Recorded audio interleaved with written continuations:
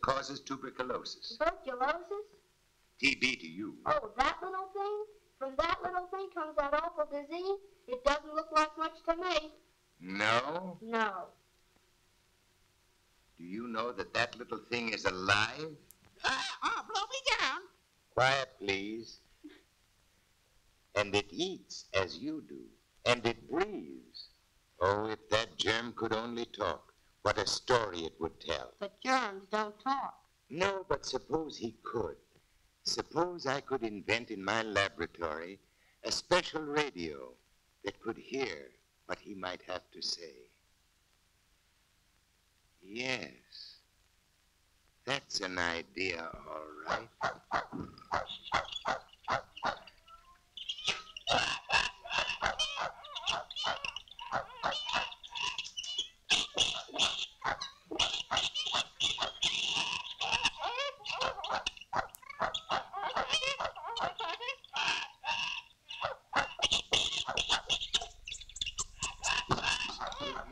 Good morning.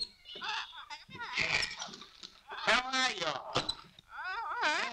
Well, I suppose you'd like a piece of this banana, wouldn't you?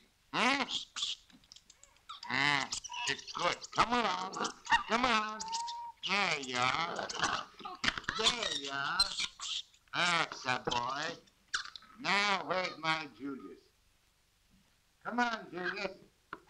Come on. There he is. Well, now, here, have a piece of carrot, fresh and full of vitamins.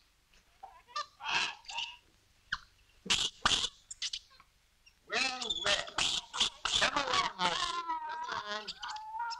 Come on, Julius. Come on. That's it. Now, can you all keep very quiet today? Because I want to talk to TB the germ this morning. Yes, sir. TB the germ. There you are.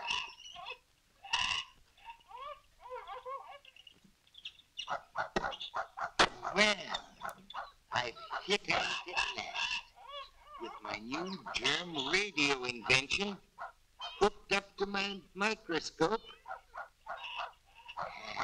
And I've learned germ language, too. Clever fellow, these germs.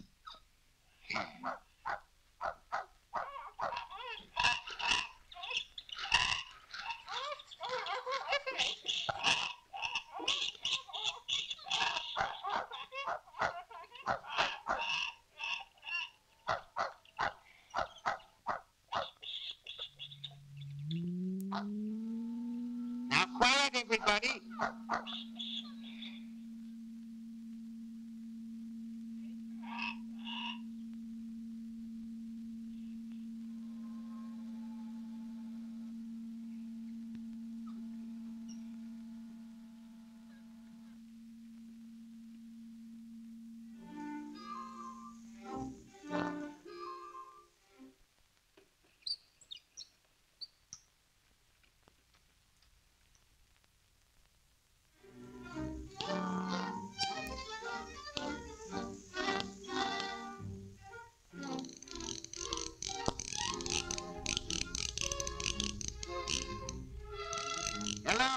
Hello, TB.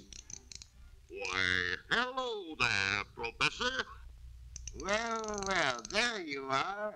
Tell us about yourself. Sure, I love to talk about myself. Exciting, full of adventure. Your incubator up there is a pretty snug place for an old-timer like me, Professor. But I remember when I was a youngster, I lived in the lung of a nice lady, Aunt Matilda. Yes, of course, old trooper. I remember Aunt Matilda. She never seemed very sick, but she did have a cough. Never thought much about it, though. Didn't she have a little nephew? Righto. Edgar was his name. Dear Aunt Matilda used to feed him, taste his food for him to be sure it wasn't too hot. That's how I got into little Ed's lungs. Watch, Professor. How body. And once in Edgar's mouth, of course I made my way into his lungs.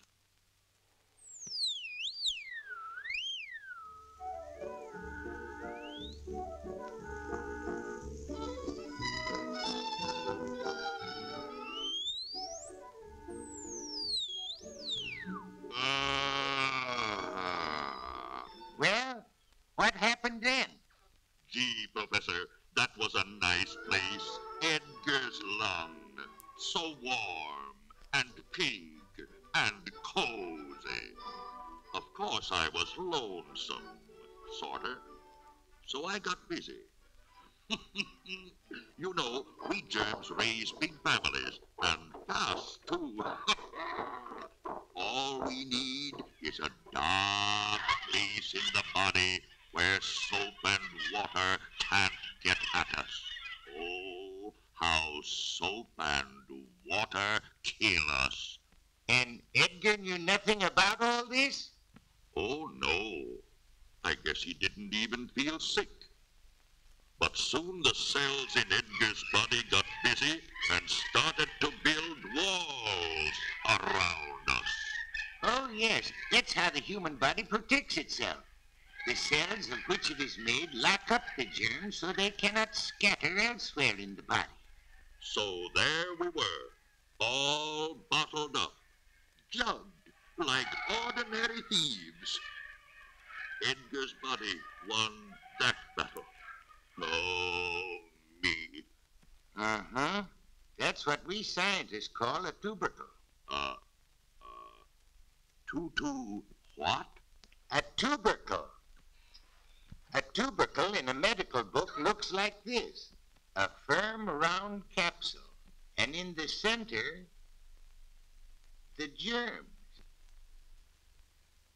But go on, TB. What happened next? Well,